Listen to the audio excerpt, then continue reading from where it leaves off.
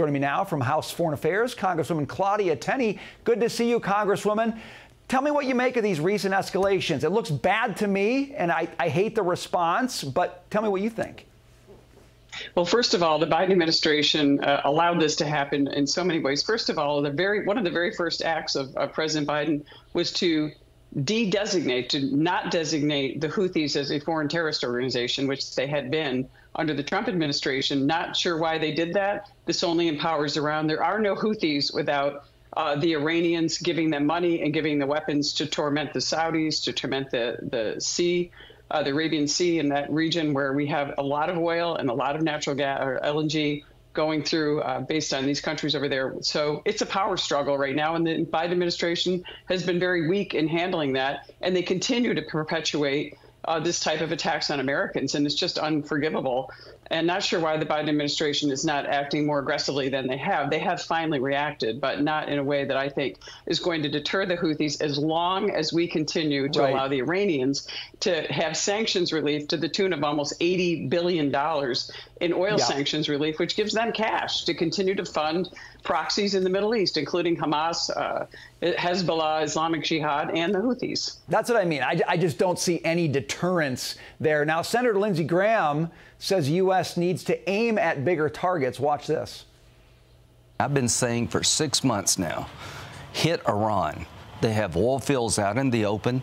They have the Revolutionary Guard headquarters you can see from space. Blow it off the map. If you really want to protect American soldiers, make it real to the Ayatollah. I mean, he's talking big escalation here. Is that where you stand on this?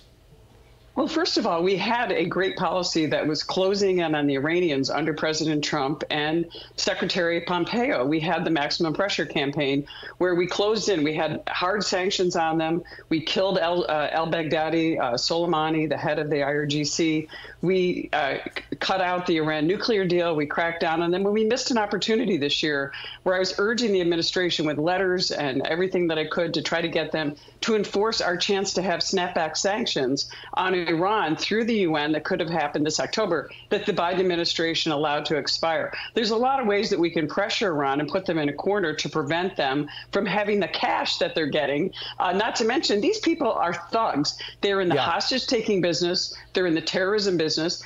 They take hostages. Their own foreign economic minister said, we'll take 1,000 hostages if it means we're going to continue to fund our economy through American money. So the more hostages they take, the more money we give them, the more we relent, the more they continue to do that. You know, you give more money, you get more hostages. And that's unfortunately the policy of the administration. It's very weak. Well, and they're using the money to enrich uranium at weapons grade levels, like way beyond anything in the Iran nuclear deal. That sounds, I mean, it doesn't surprise me. It sounds really, really dangerous, Congresswoman. What's your reaction to that? Well, you know, I joined up. This was bipartisan. I joined up with Congressman Josh Gottheimer on exactly this enrichment. We wrote a letter saying, do not allow the enrichment to get to the level it is, the 90%. But the Biden administration continues to have it, make it happen that way. Secretary of State Blinken, John Kerry, all these people are just appeasing Iran instead of cracking down on them and holding them accountable. The whole reason we have a war in Israel, this tragic situation where Hamas is brutally murdering people and, by the way, hurting Palestinian citizens within the Gaza Strip. All of this is happening because of the weakness being projected and the lack of action on the Biden administration. There's so much we could have done, and we still need to do that. We need to give 100% support to Israel, which we're not really doing. We're giving the support, but we're not getting support from our European allies as well.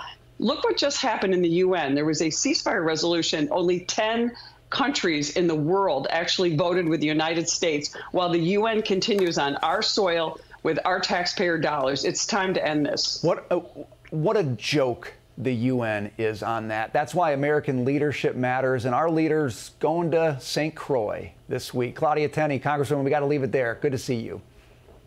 Thanks so much, and Happy New Year. You too.